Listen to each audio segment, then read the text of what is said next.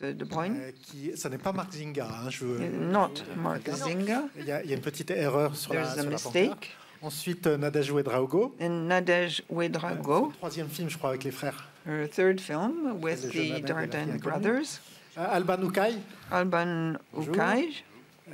Qu'on avait vu dans Les Silences de Lorna. We saw in Lorna's Silence. Jean-Pierre Dardenne. Jean-Pierre Dardenne, Vous connaissez, pas la who peine de you le all know and needs no introduction. Entre lui et son frère Luc. Between him and nos his deux, brother Luc. Héros. Lokita et Two Tori. heroes, Lokita and Tori, Joëlie Mbundu and Pablo Skills. À droite. And then on the far right, Luc, Timen Govertz. Tijmen Govertz. Déjà, comme on a pris un peu de retard, il y a déjà As des questions. we're a bit late, I think there are some questions in the room. Good morning. My name is Omar Franini and I write for the Italian website ODG Magazine. First of all, congratulations for the excellent movie. And one thing that always impresses me about your movies is the ability of casting non-professional actors. I would like to ask you if you could explain us the casting process behind the role of Tori and Lokita. And I would like to know if the actors knew each other before the movie because their chemistry felt so natural and genuine. Thank you so much. Alors, please, can you ask for headphones because the answer will be in French? Oh yeah, you've got it. On va essayer de répondre en français puisque. The answer will be in French. Alors sur le casting. The casting. Est-ce que les deux acteurs se connaissaient? Did the two actors already know each other? C'est-à-dire qu'on a fait le casting. On fait ça avec Kevin. Did the casting with Kevin, my son, who has a casting company and who works with us. Et qui récolte les photos. Qu'il obtient via Internet, via la radio, photos from the Internet, radio, TV, and magazines. Par Lokita, and we start with Lokita, le personnage féminin, the female character in the film. Je dirais très vite, we quickly met Joëlie on the second day. She was the 17th candidate.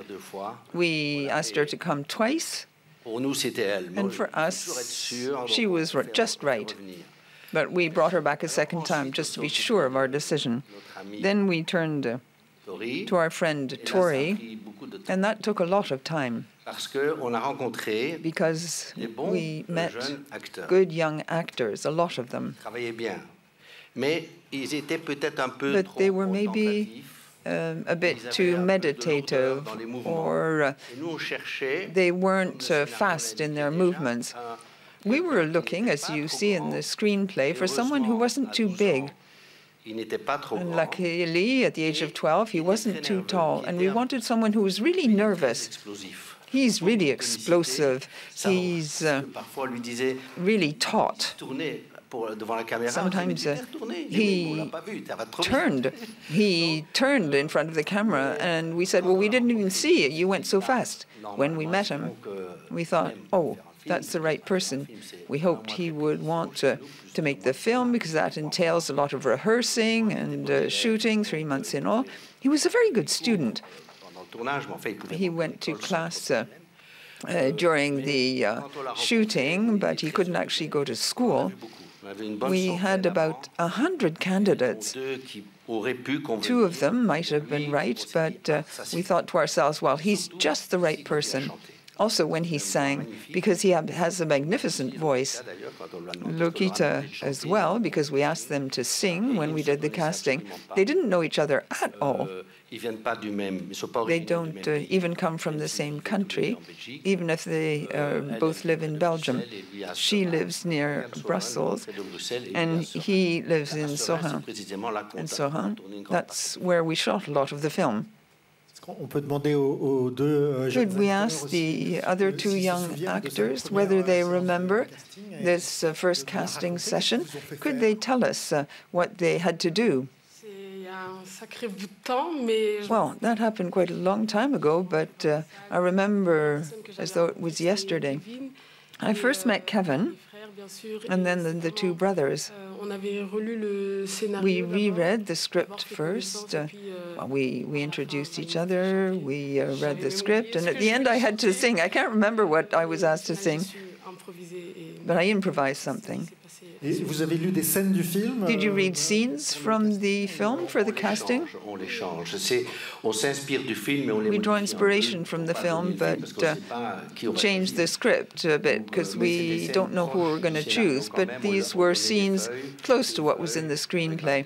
We gave the candidates 2 sheets of paper, and we alternated, Jean-Pierre and I. Oui, je me souviens. Kevin était venu me chercher dans le Kevin couloir. came to fetch me in the hall. J'ai vu directement les frères au fond de la salle. I met the 2 brothers at the back of the room. We said hello to each other. D'exercices, on va dire. And then Ils m'ont fait chanter. I was given exercises and asked to sing at the end. What kind of exercises? Luc l'a dit, As Luc said, qui ressemblait au scénario. bits of script which resembled the screenplay, but it wasn't exactly the script in the film that we actually used for the film. Thank you.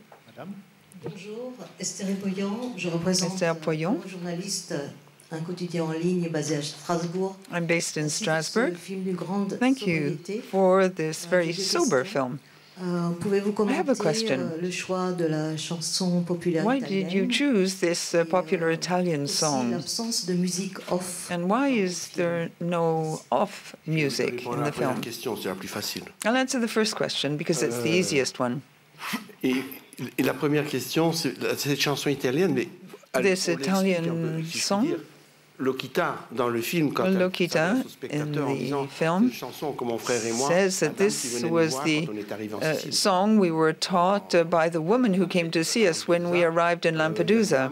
Qui venait nous voir A lady came to see us in the center where we were, and she taught us how to sing this song, which is a song from her country. Nous, avec Luc, bon, on savait qu'il devait chanter, qu'on allait We voir knew une that chanson, we'd have to find an Italian or Sicilian song for the film. Parce que ça racontait, enfin, vous avez compris, je ne vais pas réexpliquer. I'm sure you understood what happened in the film. I don't have to tell you the story of the film again. They sing in Italian, they come from Africa, but they went through Italy on their way to their final destination. On lui avait dit, lui-même est italien, belge, seconde génération. On lui avait dit, tiens, il y a deux jeunes là qui There are viennent two d'Afrique. young people who come from Africa. We'd like you to ask them to learn to sing a song because this person came from Italy originally. We didn't know which song it would be. And he said, well, when I arrived in Italy, I came from Belgium, and to learn the language, I was taught this song because at the same time it enabled us to discover words. It's a song where you learn lots of words, and I discovered Italian through this song. And we thought, well, we'll do exactly the same thing. And what about the absence of music? Sauf dans un film, hein, je précise. In the film. Ici, il nous a semblé qu'il y avait la berceuse.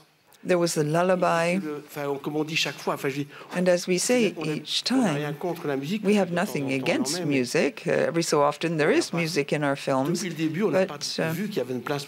we didn't think there was any place for music in this film. It would have been superfluous. We felt there was no need for it. That's the explanation. Sometimes in a film we say, well, we'll try certain things, we don't include music, but here we never actually felt the urge or desire to add music. We thought the film sufficed as it was. We have the songs and the voices of the main characters.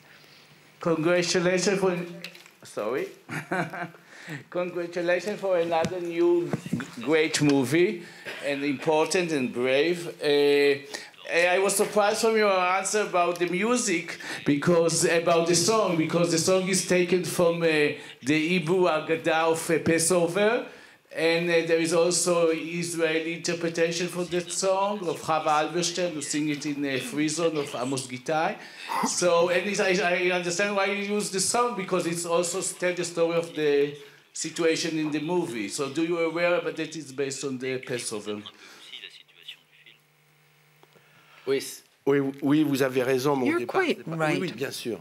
Mais definitely. Me demandait pourquoi au départ on l'avait choisi. But vraiment parce que as in the previous question, it's because this ce que j'ai expliqué tout à l'heure. Man told us what I explained earlier on, and we discovered that this song also had the kind of meaning that you just referred to. Le marché de l'Est de Jérusalem. when you go to the market, you have the Eastern Market in Jerusalem. It's also an Arabic song. It exists both in Arabic and in Italian. But initially it was a song in Hebrew. It somehow refers to exile as well, which fully match the situation of our two characters. My name is Javda Tuzlic, national television from Bosnia and Herzegovina, Sarajevo.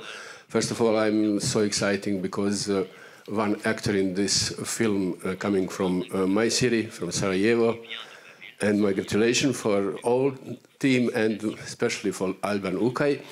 My first question is for Jean-Pierre.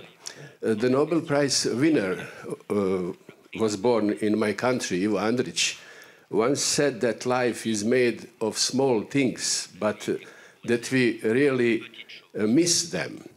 With this film, you also treat the theme of small people and the great drama of people who only want a normal life.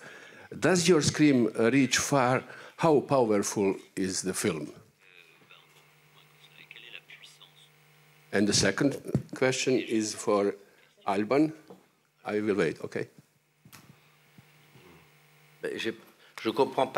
I don't really understand your question concerning little people and whether the script goes further than that. What do you mean exactly by your first question? My first question, how is film important for this topic, what you treated in this film? How it's going to the people who have to know that normal people need a normal life. Yeah. Si vous voulez, nous, ce qui nous a intéressé well, if you like, what interested us in this film was to tell a tale of friendship between two children, or an adolescent and a child, aged 17 and 11. We wanted to view things through the eyes of exiles who were in a very vulnerable situation, and while the context was hostile. So we tried to turn their friendship into their own country, their own territory, which enabled them to cope with the circumstances. We wanted to portray friendship in the film, also to denounce the situation, the conditions that minors have to endure. When you're in exile, that's a very apt word. People leave for all sorts of reasons. There are 6 main reasons, according to the NGOs that help these people. There are people who are not in their home country, and they miss a lot of things. They feel desperately alone. That's why Lokita has these bouts of anxiety. We met psychiatrists and read up on the topic, and this kind of anxiety is typical in young exiles. They're in a state of total distress. They feel so very insecure. And these two characters, they try to find a family in this friendship. We all know that when you're in exile, the family is what people miss most. Alone, people feel lost. And that's what we depict in the film. So these little people, as you say, well, what interests us is the weak compared with the powerful. It's the life of the weak that we want to talk about. These are the characters we've always depicted in our films as central parts of our films, starting with The Promise. For the Alban Ukaj actor, for the second time, you are working with probably the most awarded authors in the Cannes Film Festival. You come from Bosnia and Herzegovina, a small country of great film talents. How does it feel to be an actor in official film at the Cannes Film Festival? Je m'excusais pour mon français parce que I apologize for my French. I've understood the question, and I'll try to give you an answer. J'ai promis Jean-Pierre and Luc que j'étudie français. I promise you, Jean-Pierre and Luc, that I'm still studying French, but I'll answer in English. Well, first of all, thank you, and I was surprised when I get the message from Jean-Pierre. It was after the New Year, during the lockdown. We did Lorna Silence like 13 years ago, and I thought that that was it. It was an incident. I had the chance to work with Dardenne Brothers, and it's once in a lifetime, but I didn't think it was going to be 2 times in a lifetime. And once I was in Cannes for 13 years, and this is the 2nd time, both times with Dardenne Brothers. And I have to say, I'm very honest about it. My career changed after Le Silence de Lorna. My way of thinking of acting changed after the Silence de Lorna. And after the process of working in TORI et Lokita, I just upgraded the way of thinking of acting. We actors, we go to the trap, especially the Balkan actors. We think about our close-up and our 5 minutes of monologue that we will make big roles. And when you work with Dardenne Brothers, you understand one thing, that the important is to tell the story and not how good actor or bad actor you are. And that's really a gift to work with them. And when you get older, you don't think about the fame anymore. You think about the process that will stay in your life forever. And I'm pretty sure that this process and this friendship will stay in my life forever. And just a little short thing. I didn't learn French as I wanted to and as they wanted to. But I got one thing from this movie. I stopped smoking thanks to the public. Because he told me one day during the rehearsal, he said, "Foo, you stink." And I said, wow. And then I stopped smoking, yeah. So I'm very thankful. Merci Pablo. Puisque la parole a été donnée à un acteur, as an actor has spoken, I'd now like to give the floor to all the others who haven't spoken much. We'll start with Jolie and Pablo. On the set, how do the brothers go about their work? They're known to do a lot of takes in order to get exactly what they want. Were they very precise in terms of the text? How did things work on the set? Oui, c'est vrai, on a fait beaucoup de prises, surtout pendant les plans séquences que j'ai fait avec Charlotte de Brun. During the long sequence with Charlotte de Brun, we worked hard on that segment of the film. It took us a certain amount of time. You worked before the shooting or during the shooting? Before the shooting as well, with a psychiatrist, so I could have my bout of anxiety. We worked a lot together between the takes as well, in order to revise the situation. It's not really stressful to work with them because they really put us at ease. It's very reassuring, on the contrary, and we learn a great deal with the Dardenne brothers. How do they make you feel at ease?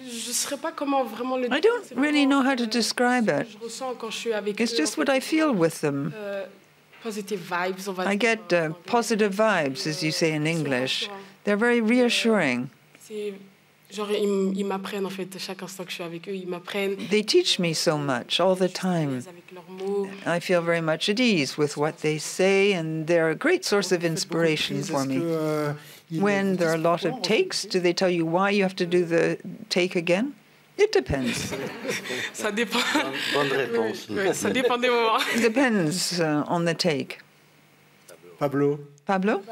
Because I'm young, they really adapted to my age. Sometimes we had to do a lot of takes. Sometimes even we had to redo things the next day because we ran out of time. But I never felt stressed or embarrassed because they always adapted to my age. So I felt very relaxed and I just enjoyed acting. Did you find any particular scene especially difficult? I don't really remember because there were so many different scenes. I only remember some of them. In the case of some scenes, well, they took more time to do than others. When you act with somebody else, you have to adapt to the other actor. So that can take more time often. Well, now, we'll start with the other actors. Charlotte? How do things work? How did the rehearsals go in the actual shooting? Alban said something which I also felt. I was with the Dardenne brothers only for a couple of days, but that experience has really changed the way I act. For me, as an actress, it was an incredible experience, and I'm very proud and happy to be in this film, which I find totally incredible. Nadej? Ça fait la troisième fois? It's the third time for you? Yes. Est-ce qu'il y a eu une évolution de film en film ou c'est toujours... Did things evolve from film to film, or is it always the same setup? No, it's never the same thing. Because we're not talking about the same subjects. Each film, therefore, is a special experience, as colleagues have said. With each film, we learn even more in terms of acting and how to really become the character. How did you approach this character? Because she's not really a very nice person. No, she's not nice at all. Did you try and find explanations or reasons why she is the way she is? I think the character is quite a complex one. In fact, you wonder why this person persecutes young kids to get money out of them. It's so very complicated that you don't really understand why anyone would do that kind of thing. So you want to really keep a distance. Well, it was a wonderful experience, even if it was tough. Tillman? I'll try to answer in French, which isn't my mother tongue. I'd like to repeat what Charlotte and Alban mentioned. Up until the end of the film and up until now, I've thought so much about the actual shooting of the film because it radically changed my life.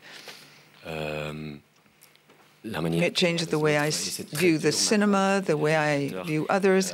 And now I find it very difficult to find a director I really want to work with. Because their precision, well, you'll continue working with us, I hope. Exactly. They have outstanding qualities as directors. How can I phrase this? Well, I think that what the films they make is really the quality the audience deserves, and it's really nice to be a part of that. And for me, it was the first time to play a méchant. Normally in Flanders, I always play the gentle one, and so in the beginning, I really didn't know how to play it, but I'm very happy I could. They saw me in a completely different way. So yeah, merci beaucoup. Me too. Merci. Thank you.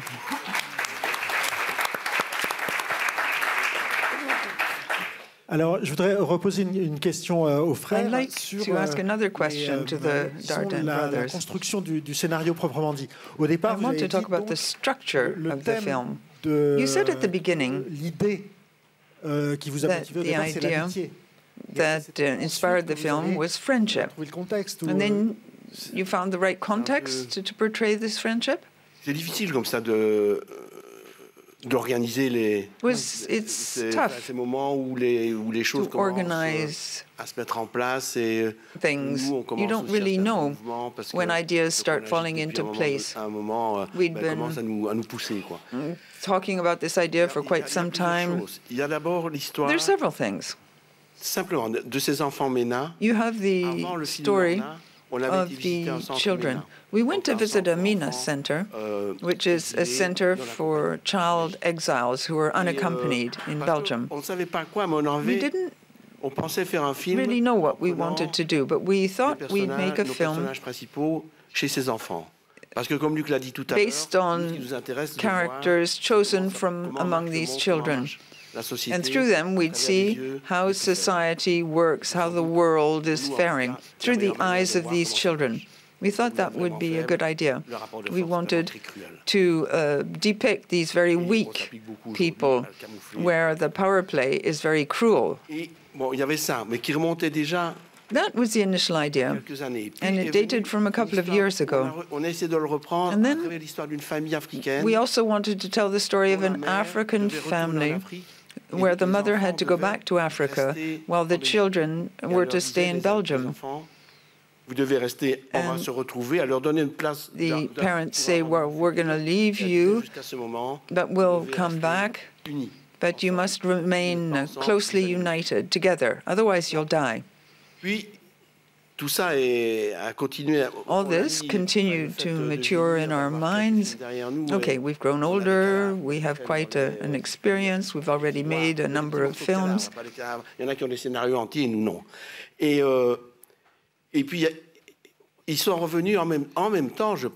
think that at the same time, we both started to think we should make a film with children as main characters.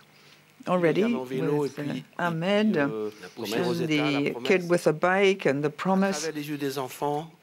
When you view things through the eyes of a child, it's very interesting for we adults, because children carry the future within themselves. They represent the future, and this future guides them, this idea of a possible future despite adversity. And we thought, well, it'd be lovely to work with characters who are very young. A young girl and a young boy turned into Lokita and Tori. We thought there'll be Mina children, and there's something that will guide us in the film. When it comes to building the story, the main theme will be friendship. Friendship between these two children who are totally alone in the world. How, thanks to this friendship, they will manage to overcome obstacles, fight against these obstacles, dream about their future, and have fun, because there's tremendous love of life in these two children. So that was the initial idea. And we wanted it to be an adventure film at the same time. You have all this movement when they're going to the hangar, where you have all the cannabis climbing up into the hangar and then going down inside, using the broomstick in order to push the machine. It's quite an adventure. Lokita is the person who suffers from the world, and she tries to send money to her mother. He helps her, of course, but Lokita suffers more from this slavery than he does. It's a bit as though Lokita got all the blows, and Tori reacts in order to save Lokita. You have all this movement in the film which depicts this, the way the little boy darts here and there. And we thought this is the kind of thing, this movement, which will make it possible to save the life of his friend, who he views as his sister. We always saw the little boy as sort of a firefly. He darts around so quickly everywhere, and he really gets the film moving. Perhaps you also wanted to follow characters who are extremely mobile, and others are less so. Your camera accompanies them in their movements. That perhaps dictated the sets. Yes. she is prisoner. He's also prisoner of the same system, but at the same time, he manages to escape. And that's what we really loved in the story. I think we found this balance. It was in the script already. It was written down. And then when they showed us what they could do in the room, one went over the bed, one under. It was a sort of hide and seek. We rehearsed these scenes and decided to use the same movement in other parts of the film. When you went to the place where the film was going to be shot, did you actually try out their parts? Yes, to a degree, but not exactly. It became a bit more complicated at that point. Luc often does the two characters. Then I say, then my brother says, well, the camera will go here, or the camera will go there. But it's on site that when we're rehearsing, that we decide where to place the camera. Our DOP, of course, also finds things, and even the sound engineer. We didn't make the film, the two of us, before actually shooting the film. A lot of things are invented when we're actually on the set. But we like to find the right camera movement. We like to find the choreography between the camera and the actors when rehearsing. We film the scenes, we change things, change the pace, but rehearsing with our video camera, just the two of us and with the actors, is an important point in the making of our films. That's why we both want to make the same kind of film, because we really sense things together. For us, what we want to say, the meaning of our films, lies in the movement, the physical movements of our characters. Our characters walk a lot, and it's when they're walking, I believe, that the meaning of the film starts to become apparent, and spectators can then help participate in building up the meaning of the film. To start with, you thought you'd have a real sister and brother. When did you decide to use people who would just pretend to be brothers and sisters? Well, it's what Jean-Pierre was saying. It was in 2014, 2015. We had the Ankai family. That's a family we knew from Cameroon. The mother, Ruth Ankai, is the person who taught the song in Mousgoum, which is spoken in the north of Cameroon. We saw in the press a lot of journalists said they both come from Benin. He comes from Benin, Tori. And Lokita comes from Cameroon, the northeast of, or northwest of Cameroon, where the people speak Mousgoum. And the person who inspired us, and she has a daughter called Lokita, well, she inspired us to tell the story of a family, and she's the one who taught them Mousgoum and who taught them how to sing the little lullaby. The story I told you about earlier on, no, we didn't. We decided not to use the family, but we had the names Lokita. That was the name of someone in that family who we personally knew. They're not real brothers and sisters. Well, that came to us as soon as we started writing the script. We thought it is very difficult to get ID cards and papers. We have these unaccompanied children in Belgium. There are several statuses. When you're not a refugee, it's more complex when your country isn't racked by war. And she was what we call a mandated child, mandated by the parents, sent by the parents from Africa to Europe, because they imagine, they don't really know what it's going to be like, but they hope that the child will be able to earn a bit of money, and the money will then be sent back to the family. And these children who are sent to Europe, for them, it's very difficult to get the requisite documents. Of course, she hopes to be able to get a job, to learn how to be a maid or a cleaner. She hopes she'll be able to get the right documents. But if that's not the case, these children are sent back to their country of origin. And I hope this will disappear one day. When you arrive as a minor, I hope you'll be able to remain in the country and attend school and learn a job. I hope we'll stop sending these children back when they turn 18. So that was her status.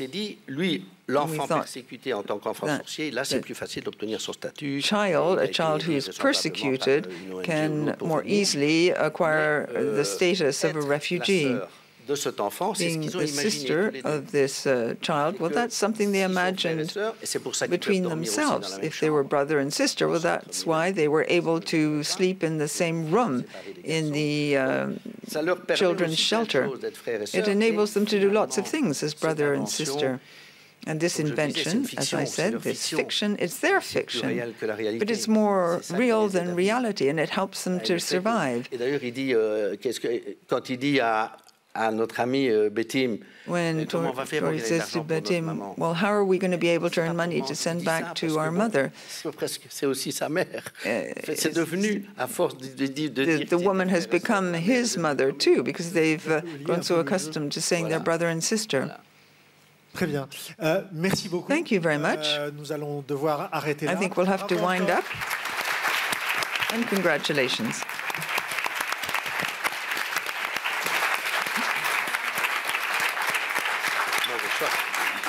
Je vais boire dans ta bouteille parce que c'est minéral. Tu permets que je boive ça? Oui. Je vais boire, tu vois, comme ça.